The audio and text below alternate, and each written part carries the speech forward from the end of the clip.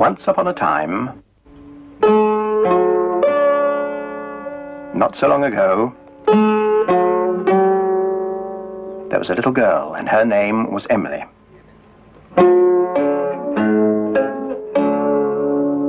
And she had a shop. There it is. It was rather an unusual shop because it didn't sell anything. You see, everything in that shop window was a thing that somebody had once lost, and Emily had found, and brought home to Bagpuss. Emily's cat, Bagpuss. The most important, the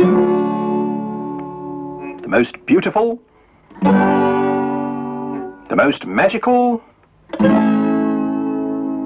saggy old cloth cat in the whole wide world.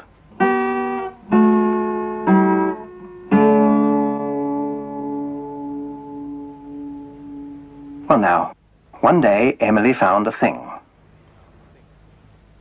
And she brought it back to the shop and put it down in front of Bagpuss, who was in the shop window, fast asleep as usual. But then Emily said some magic words. Bagpuss, dear Bagpuss, old fat furry cat puss, wake up and look at this thing that I bring. Wake up, be bright, be golden and light. Bagpuss, oh hear what I sing.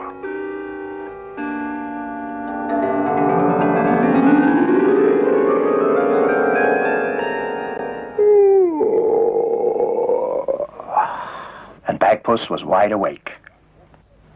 And when Bagpuss wakes up, all his friends wake up too. The mice on the mouse organ woke up and stretched.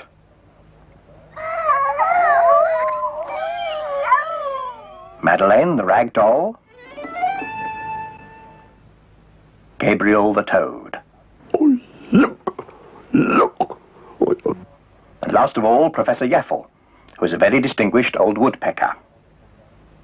He climbed down off his bookend and went to see what it was that Emily had brought.